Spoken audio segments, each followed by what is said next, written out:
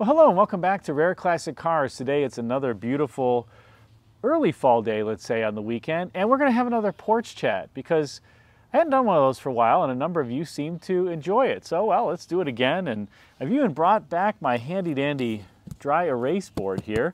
For those who used to watch Meet the Press with Tim Russert back in the day, I think he's been deceased for 15 or so years now, but yeah, I used to enjoy that, and that's the inspiration. I think he always had a red Expo marker too. So in honor of Tim Russert, we're going to have our little dry erase board here. And today what we're going to talk about are some of the top classic cars that you don't want to own, and some that you do, but principally the ones that you don't want to own and why. Drop a comment in the comment section if I'm forgetting one. This is just a list of a few that came to mind, but I'm sure there are some others. So let's get started and pull out the dry erase board. At number one, we have the Chevrolet Vega. Ooh, the Vega. The Vega was introduced for the 1971 model year, carried on through 1977, and it was an attractive little car, let me say, to begin with. I think the Vegas look great, especially the earlier ones without the big bumpers. They're lookers. But in addition to just rusting when you breathed on them, the principal issue with the Vega was its 2.3 liter 140 cubic inch engine under hood, which was an aluminum block with Siamese cylinder walls, an open deck design, and it had iron heads. And it didn't have any cylinder liners in it. So it's a sleeveless aluminum block engine. And while that technology would go on to be perfected by various German makes like Porsche and BMW, it just was not perfected at the time of the Vega. And there were some reasons for this. Part of the issue was that the car had a tendency to overheat. And why is that? Well, when the Vega was being designed, it was actually intended to be designed without a radiator. Now, why would they do that? Well, you can imagine this is a small car, a subcompact car, and of course GM's trying to save money, so big costly components, the radiator. Well, take the radiator out of the car. You got an aluminum block. It can just transfer heat better than a cast iron block out to the ambient air. Well, that didn't work so well, and in various testing they found that cars, particularly you can imagine the ones equipped with air conditioning, needed a radiator. And so what did Chevrolet do? They put a radiator that was about a foot by a foot. It's the smallest radiator that I think I've ever seen in a liquid-cooled car, maybe outside of an Austin Mini or something like that. Maybe even the Mini's got a bigger one. I don't know. But in any case, it's such a small radiator, and when GM was executing the testing on the engine with this cooling system, the test procedures, I would say, really doomed the car in real life, because the first step of the test procedures was to check all the fluid levels. So the engineers would check the fluid levels, then begin with the durability test. And the car, I think, proved okay. It passed the durability test. It didn't overheat. The problem is that's not what everybody does. You don't just go and before you start your car every morning go and check the fluid level. And cars do lose some coolant over time, particularly in hot temperatures. So what happened? With that little cooling capacity, you start losing coolant from it, and it becomes inadequate. And then the engine overheats. And when you have an overheat in an aluminum block engine with no cylinder liners, then the piston rings are scuffing the cylinder walls, and from that point on, it's an oil burner.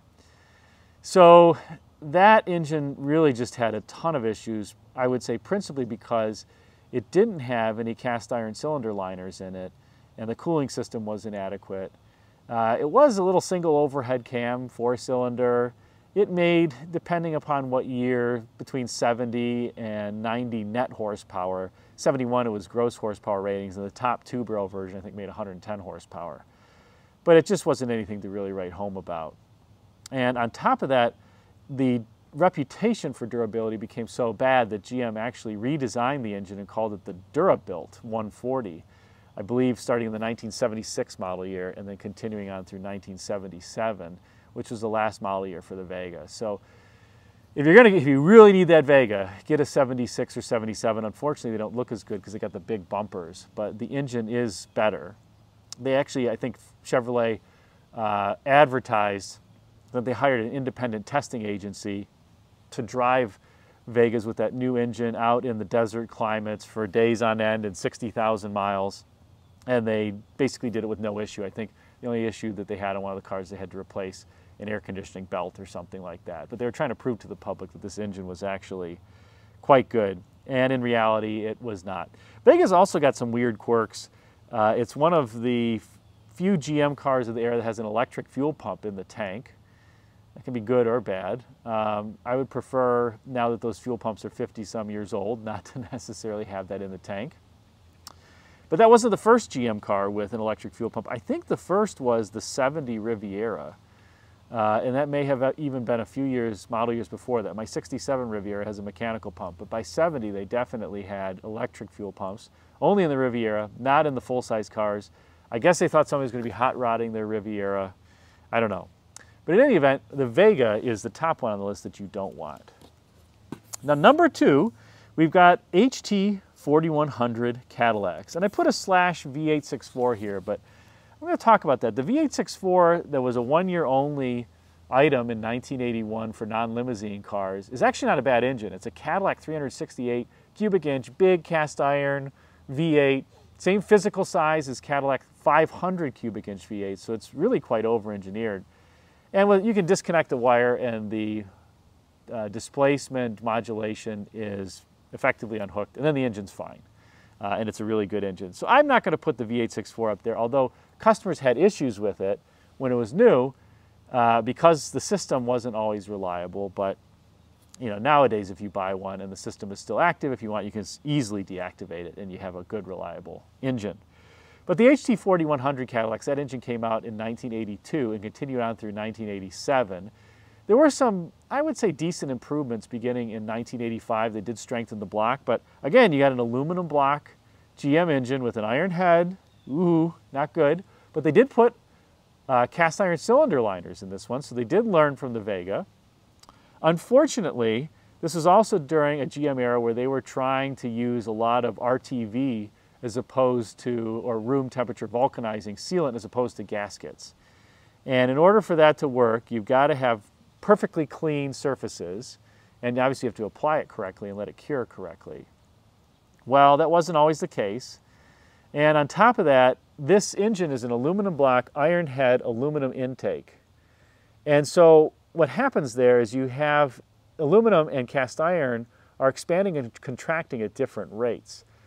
And you've got kind of two surfaces that are expanding at similar rates, sandwiching one that's expanding at a different rate. And it put real stress on intake gaskets, and then if the intake gasket blew, the car would overheat, and then the head gasket would blow, and coolant would leak in the oil, and once the coolant leaks in the oil, the crankshaft gets chewed up, the cam bearings would get chewed up. GMs had pretty soft cams for a number of years in the late 70s and early 80s, even the Chevy V8s, like the 305s, and some of the 350s even. So that's something to bear in mind as you're looking at a GM car of this era. Some of them did have soft cams. I had a HT 4100 85 Cadillac that I got with 26,000 miles on it, and it had flat cam lobes. I have the camshaft. I saved it, and the lifters had huge divots in them. Part of that, I think, was the car overheated, and the intake gasket blew, maybe even the head gasket blew, and the coolant leaked into the oil. And whomever repaired the car put in a new crankshaft, did a lot of work on it, but didn't touch the camshaft, and they really needed to. But you don't want these HT 4100 Cadillac cars unless you're budgeting for a new engine. And you make that part of your, I guess, purchase price thoughts on the car. And if you do that and you get it for a good price, then it's fine. I'm kind of dinging this engine, but I've owned 4 or 5 cars with it. I've never had an issue. You do have to change the coolant every 2 to 3 years, I would say. They recommend it every year. But if you're just driving occasionally, every 2 to 3 years, and you have to do it with the engine coolant seal supplement tabs, that basically the bars leaks tabs. And if you do that, you should be okay, and if you don't push the engine. So I'm putting a lot of caveats on it. But these cars you could pick up for nothing because they had a poor reputation for reliability. I would say they're reliable until they aren't. I never was stranded with one of these cars in all my years of ownership. And I never, like I said, had a problem with the intake gaskets or head gaskets. But I changed the coolant, And I would always just kind of tenderfoot the accelerator pedal until the engine was warmed up. I think the problem here was you had an engine that made 135 horsepower in the early rear-wheel drive applications in cars that were weighing 3,900 pounds. People would start it up, pull out on the main road, have to floor it to get up to speed. And then you're putting undue stress on the engine and causing the aluminum and cast iron to expand and heat up faster than it otherwise would. So I lived by those rules, and I drove these cars as daily drivers for years. I had actually two 85 Cadillacs at one point in time that were daily drivers.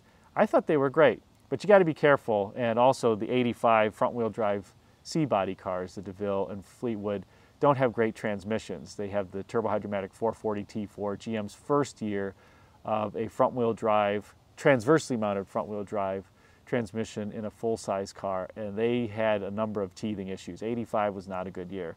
One of my 85 Cadillacs actually had a transmission torque converter whine. It was pretty noticeable. It was pretty loud until the torque converter locked up. And I thought, uh-oh, well, I paid $800 for the car.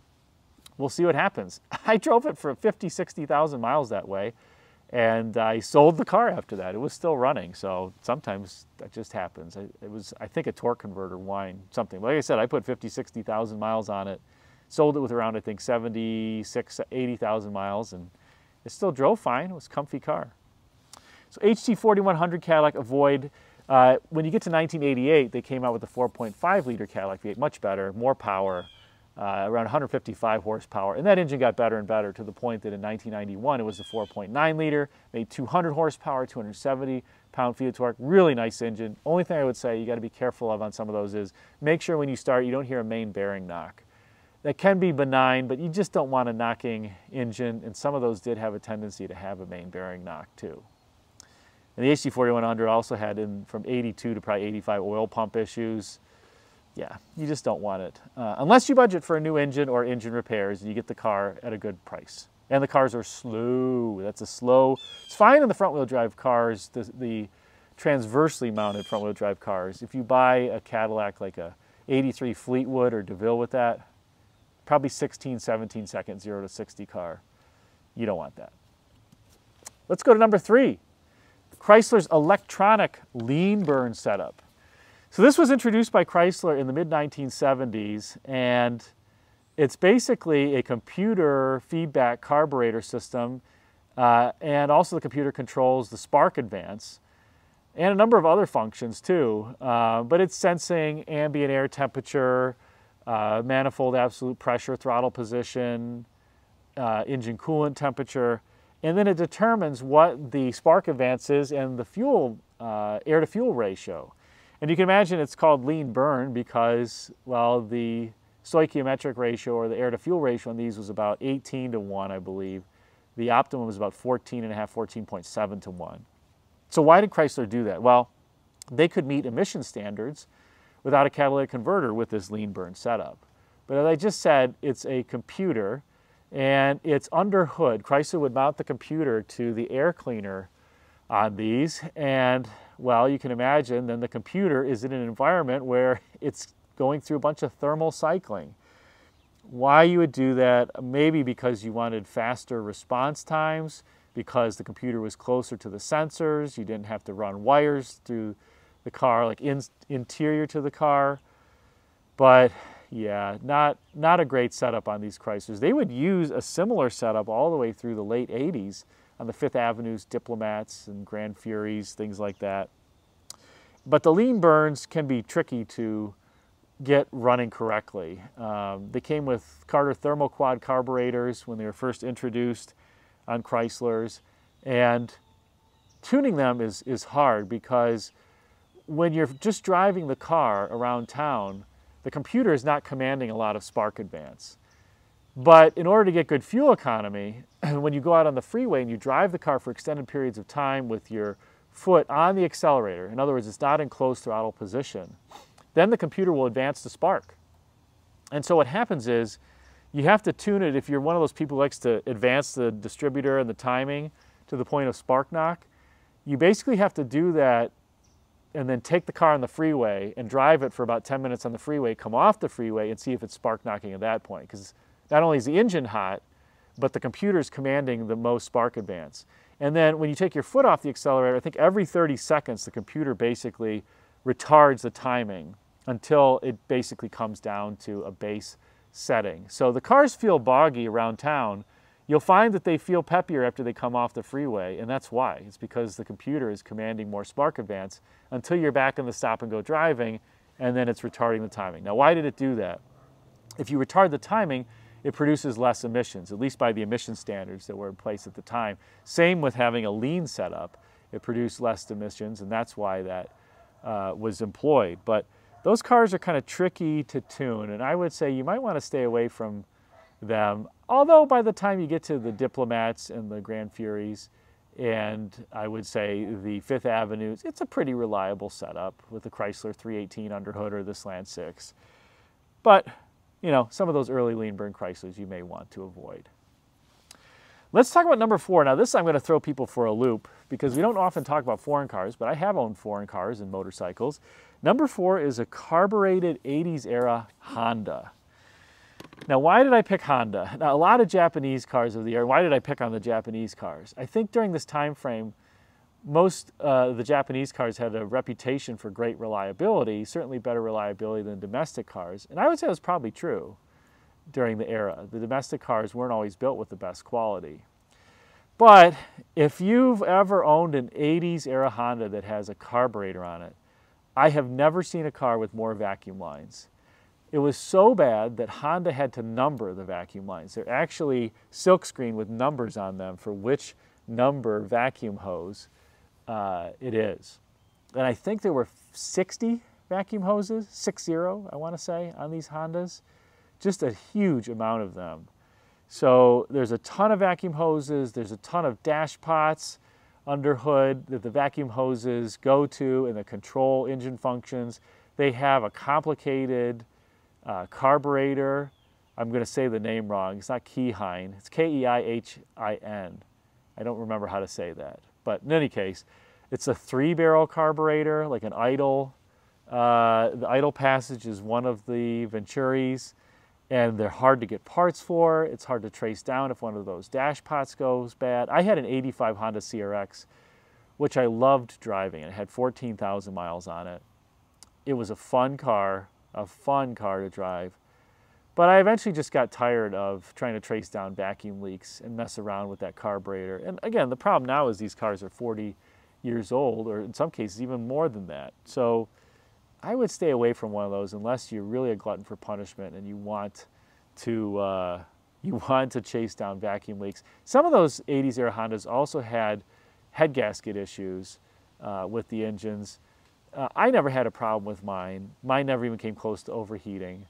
But that little 4-cylinder, the 4 cylinders that Honda had back in the day, oh my God, are they little gems. They're so sweet, they run so well. The little 4-cylinder is just so addicting. So in any case, I would say stay away from them though, for that reason, unless you want to chase down vacuum leaks. Let's go on to the final one, and that is any GM car that's equipped with a turbo-hydromatic 200 transmission outside of a T car like a Chevette, I would say. This GM turbo-hydromatic 200 transmission, GM tried to introduce a transmission that was lighter weight, put it in applications that a turbo-hydromatic 350 otherwise would have been in, like full-size cars. The Caprices and Impalas that had 305s under hood, they had turbo-hydromatic 200 transmissions. If you got the Olds 350 diesel, turbo-hydromatic 200 transmission, it just was not a reliable, robust transmission. It's almost like a grenade behind those engines. And if you have a car with it, I highly advise you to drive gingerly. Now, as that transmission evolved, it became the 204R, and that was even in vehicles like the Buick Grand National, and that was not a bad transmission. So if it's a 4-speed, it's not bad, but the 3-speed turbo-hydromatic 200 transmission cars, they had all sorts of issues. You might even have a turbo-hydromatic 200C that had the lockup converter. But this transmission, like I said, was in a lot of General Motors vehicles, intermediates, compacts, the Chevettes, everything from Chevettes to full-size Impalas and Caprices. And especially if somebody went to tow with it, not happening. So I would The way to identify this is if you're under the car, you can see the transmission pan says metric. And if it says metric, then I would say you're going to be in trouble. And it's best just to avoid this. Get a General Motors car that does not have a turbo hydromatic 200 transmission. Get something with a 350 or a 400, 425, something like that, and you'll be much, much happier. So then that comes to, well, what kind of cars do you want? And I'm not going to make an extensive list here because we've already taken up enough time on the don'ts. But I did say any pre-1972 big block equipped full-size sedan. I cannot think of a bad big block equipped full-size sedan and a big block engine that wasn't reliable. Whether that's a Chevrolet, Pontiac, Olds, Buick, Cadillac V8. Now somebody's going to say there's no Pontiac big block or small block, they're all the same. Okay, well Pontiac, any Pontiac from 326 to 455 cubic inches is the same physical size, but what about the 265 and 301 that are shorter deck heights? What do you call that? In any case, Chevrolet, Pontiac, Oldsmobile, Buick, Cadillac, those are all great big block engines. Ford, the FE engines, the Ford Edsel engines, 390s, 428s, or even 352s, the 429s, the 460s, the MEL, Mercury Edsel Lincoln, 430s, 462s, Chrysler, the 400s and 440s, even I would say, frankly, I should append this and say maybe even any pre-1972 Mopar small block, because the 318s, I'm a GM guy, but I think the 318 rivals anything out there for durability. Just a great little engine, the 360s, 383s.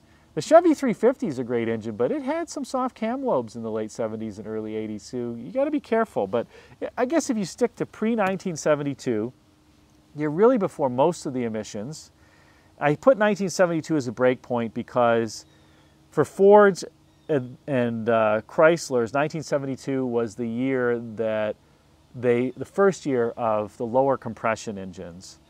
And you're down a little bit on power. The Ford big blocks with the D2 VE heads, they had a tendency to spark knock, so you might be running mid-grade or premium at this point to keep them from spark knocking. I prefer the premium fuel big block V8s. You do have to run lead additive in them. If you don't want to be running lead additive or premium fuel with your high compression V8, get a 1972, maybe a 1973 big block equipped car. It's going to be better and more enjoyable than one from the later 70s once they put the catalytic converters on. But again, I cannot think of a bad big block that was produced by the domestic automakers. I guess I could even put on here an AMC, any AMC that's equipped with a 304, 360, 401, excellent V8s that AMC made, excellent V8s. And they made great six-cylinders too, 258s, 232s. They even had an engine in Mexico that was larger than 258. The displacement is escaping my mind. But in any case, AMC had some great engines. So that's what you want to look for. You can pick your AMC with a six-cylinder or one of their V8s. You can pick any big block GM or Ford vehicle, a Chrysler with a big block, or even, like I said, a 318, a 360. That's what you want. And if you get the full-size sedan, you get the big transmission. Pre-72, it's going to be a turbo hydromatic 350 or 400. It'll be a Ford C6 as an example, maybe an FMX. You'll get the Torque Flight, the 727 Torque Flight. Bulletproof. I've owned, oh my gosh, I don't know how many cars over the years. Tens and tens and tens of cars, 65, 70 cars. I have never, not once, had a transmission issue on one of these full-size sedans with any of those transmissions, not one. The only issues I've ever had are modulator valves that have gone bad, and then the transmission shifts bad, but that's one bolt, and you pull the modulator valve out. I find an NOS one on eBay or something, put it in, shifts beautifully again. I just can't say enough about how well built those engines and transmissions are. So find one of those, or I will say another little gem, the Ford 302, is particularly in the late 60s, is a little gem of an engine. Once it gets emissions choked and smogged in the 70s, it's not as fun, but in my 68 Meteor Montcalm, that little 302 is just a sweetheart of an engine. I love it. I absolutely love it. So there's some don'ts and there's some do's. What do you think? Did I miss one? Put a comment in the comment section. If you're not yet subscribed, make sure that you do, because it's free. So click the little icon with the 67 Riviera, and hope to see you again. Let me know if you enjoyed the Porch Chat. Take care.